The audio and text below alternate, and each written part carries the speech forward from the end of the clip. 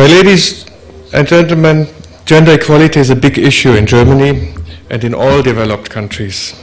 Equal treatment of men and women is a human right enshrined in the Universal Declaration of Human Rights, the International Covenant on Civil and Political Rights, the Convention on Elimination of All Forms of Discrimination against Women, as well as in the Constitution of the overwhelming majority of nations.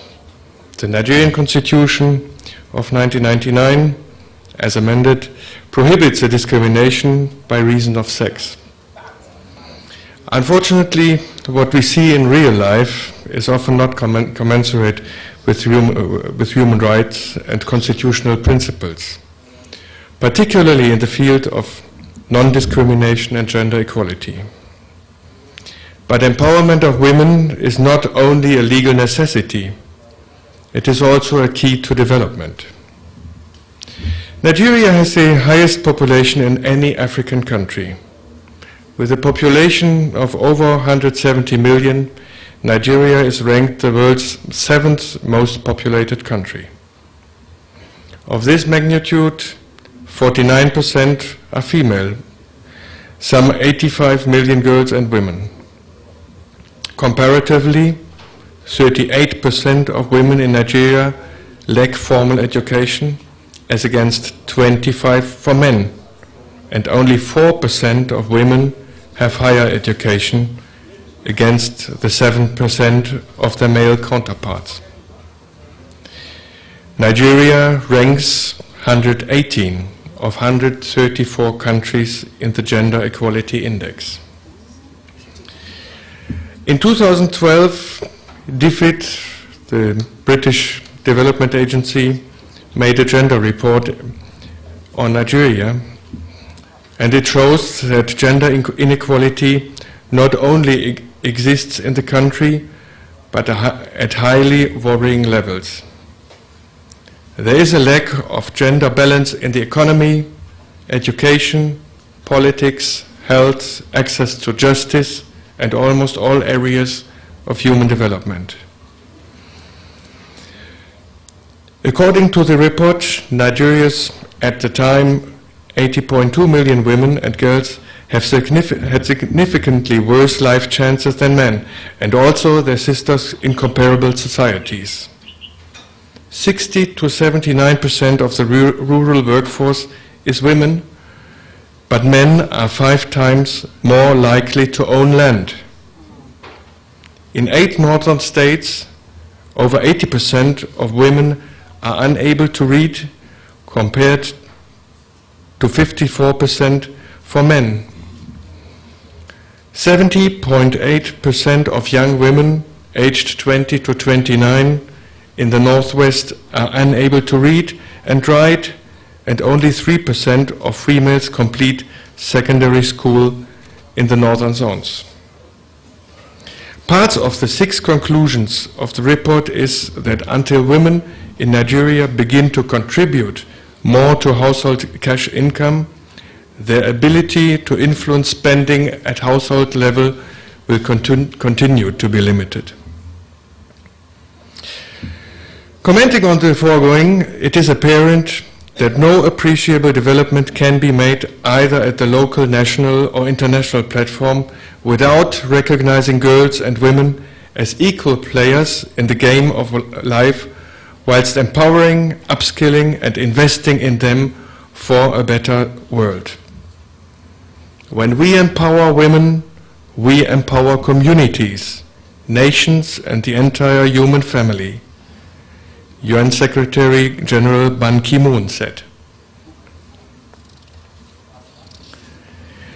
We live in a world where the majority of girls and women face poverty, gross inequality, molestation and injustice, which could run through from birth to death. From poor education to poor nutrition, to violence and brutalization, to vulnerable and low-pay employment, the sequence of discrimination and atrocities a woman may suffer during her entire life is unacceptable, but all too common in our global society. In some parts of the world, Also in parts of Nigeria, female genital mutilation is a common practice. It is an atrocity which must be ended. In promoting women's livelihood, the 2012 DFID Gender Report on Nigeria recommends that government policy should prioritize agriculture and rural development, because 54 million of Nigeria's 85 million women live and work in rural areas where they constitute 60 to 70% of the rural workforce. It also advocates the formulation and implementation of laws that will assist the female gender in actualizing the mandate.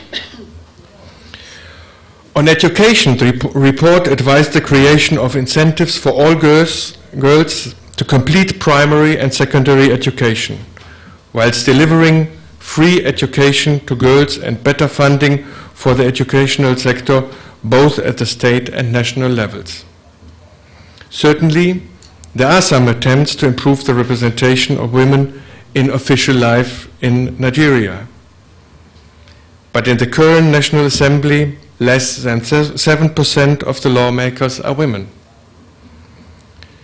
There are only 8 female senators out of 109 and only 24 female representatives out of 360. You just heard the example from Rwanda, where it is just the other way around, I think, almost. To date, there's not one single female governor. With elections in a few months ahead, this could change. And as women make up 50% of the voters, this should change. And it is the political party's responsibility to give women the chance to run for office on their platforms. The recent national conference made a number of proposals to strengthen women's representation in politics. It is up to women voters to urge politicians for implementation of these proposals. And our experience from developed countries, particularly from Germany, is that will not be done on a voluntary basis. The experience is that we had to introduce quotas in the political parties to assure that women are nominated as candidates for political offices. And we just have an ongoing discussion in Germany on introducing a quota for the supervising boards of big companies. And I think it's a big achievement that through this development, not only in left-leaning parties, but also in the conservative ones, women made their ways into political offices, and now, you know, for a number of years we have a woman running our government as Prime Minister, as Federal Chancellor, Angela Merkel. Nigeria has wonderful, strong and well-trained women who can perform with excellence in government. The Minister of Finance, Dr. Ngozi Okonjo-Iweala, is just one example. There are many more. Aisha Babangida is among us. I've seen that the famous actor Kate Henshaw is among us, and she wants to run for governor. I wish good luck to all the female candidates in the next elections here. But still much can be done to improve the possibilities for women to be represented in the administration, in politics, in the parliament, and in government. Our government and our embassy are aware of the problem. We have organized a trip for Nigerian journalists in 2012 to Germany in order to create awareness and sensitize the Nigerian public.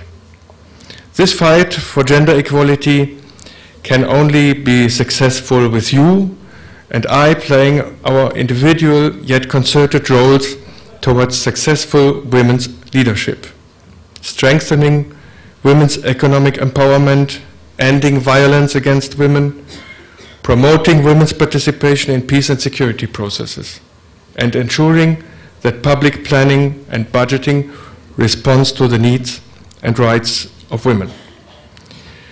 In this sense, I wish to this conference a very good outcome, fruitful deliberations, and a very lively exchange of views on this very important topic.